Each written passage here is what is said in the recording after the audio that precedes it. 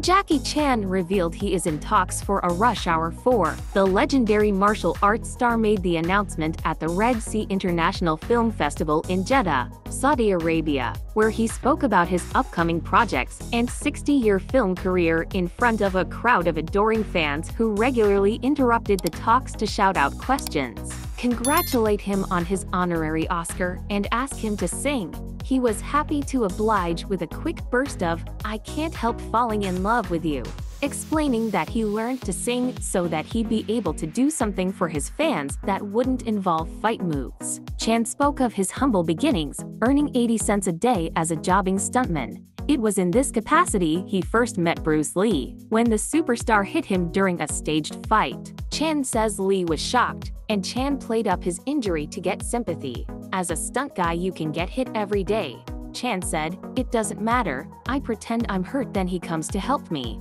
I'm sorry," he says. "The whole day and the whole night, every time I turn around, I see Lee looking if I'm okay. I wanted him to hit me again." Chan got extra work as a result. When Lee died, Chan recalled how he was groomed to be his successor.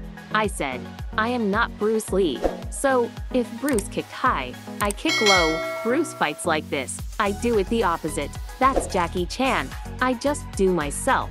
Going to Hollywood, they told him to slow down his fighting style. "Like Clint Eastwood, boom, make my day. It's so easy." Much of the conversation had Chan on his feet and demonstrating his moves, his fighting style, and just bouncing with irrepressible vim as he acted out the story. Despite the fact that his first forays into Hollywood weren't successful, cheers from the audience asserted that Chan is a worldwide star. What has become the Jackie Chan style is marked by its combination of action and comedy. He said, "You cannot create any more action because, what? Punching, kicking, those kinds of things. Boring. So this is why I slowly use comedy with action and all the props around me. And after I cannot use any more, then I do dangerous stunts, high jumps. Believe it or not, this year is my 60th year in the film industry." Chan speaks with extraordinary enthusiasm and affability. He's the king of the humble brag,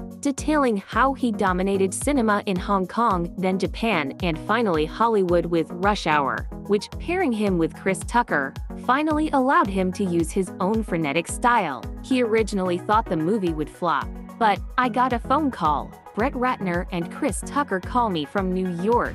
They're crazy. We were $70 million in the first weekend. For me, I don't know how to count. But he adds to cheers, "We're talking about Rush Hour 4 right now." When it comes down to the secret of his popularity and success, Chan insists it is the way he controls his films on every level. "There are so many good action stars. My action is better than some other people, not because I'm really good, but because I write a script suitable for myself. I can use the camera angle to make my action better. At night, I go home and edit myself and use those kinds of things to make my action better." Chan has a number of new projects simmering. To add to his 150 credits 300, Chan is quick to correct the moderator. If you include his stunt work, he implored his audience to go to theaters and not pirate movies. He also talked about playing a doctor in Never Let the Rain Stop, a new project that will shoot in Saudi Arabia. To enthusiastic cheers from the local crowd, he lists a series of scripts he wants to do, one involving just Chan and a bird, another featuring Chan playing a grandfather who looks after a panda. Who doesn't want to see that? Chan is still full of new ideas and ambition.